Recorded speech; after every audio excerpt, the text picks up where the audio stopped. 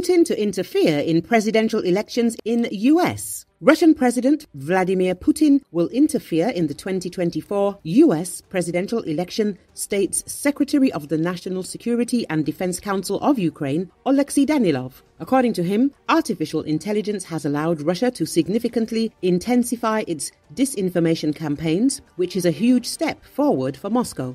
The Secretary of the National Security and Defense Council is convinced that the scale of information interference will be much larger than before. Russia now has special units dedicated to every country where elections are taking place. The network of informants and agents of Moscow around the world is so large that removing Russian interference is impossible. The FSB continues to contract with European criminal groups, Danilov noted.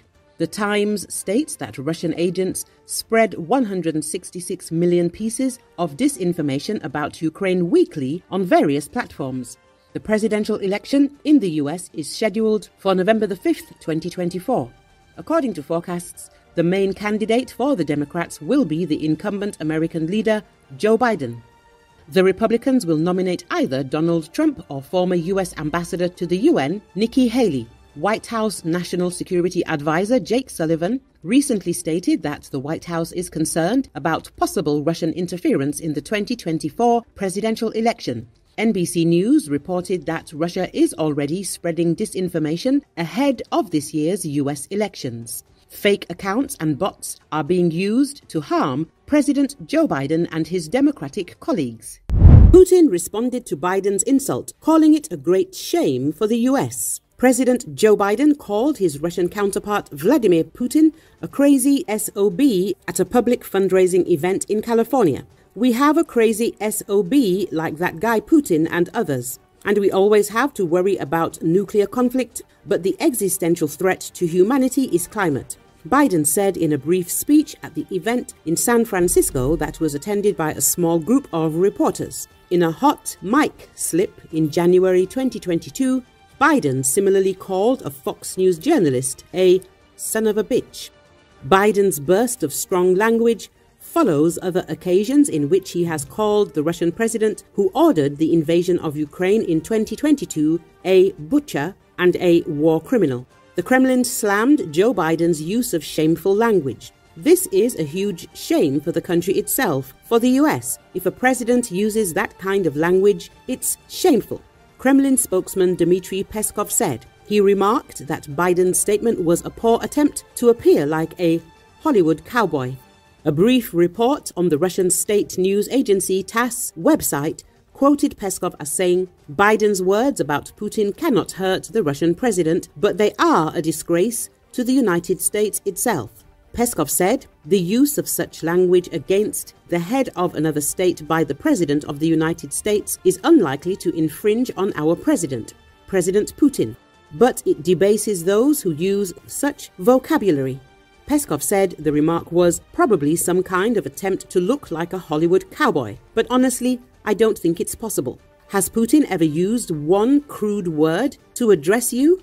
This has never happened. Therefore, I think that such vocabulary debases America itself, Peskov said. He later added in comments to a state television reporter, this is a disgrace for the country itself. I mean the United States. Russians sent 70-year-old T-55 tanks to attack Robotyne. It ended badly. After a brutal 4-month defense against a Russian force 10 times its size, the Ukrainian army's 110th Mechanized Brigade last Friday finally quit the ruins of Avdiivka in eastern Ukraine, just northwest of Russian-occupied Donetsk, according to Forbes. The 110th Brigade fought until it ran out of ammunition. It is noted that, sensing weakness as the 110th Brigade retreated, the Russian army attacked in several sectors along the 600-mile front of Russia's 2-year wider war on Ukraine. But not every Ukrainian brigade is as tired, outnumbered and ammo-starved as the 110th is. Ukrainian forces not only held the line last weekend, they inflicted heavy casualties on the overconfident Russian brigades and regiments, including at least one unit that tried to assault Ukrainian positions in the south in unupgraded 70-year-old T-55 tanks.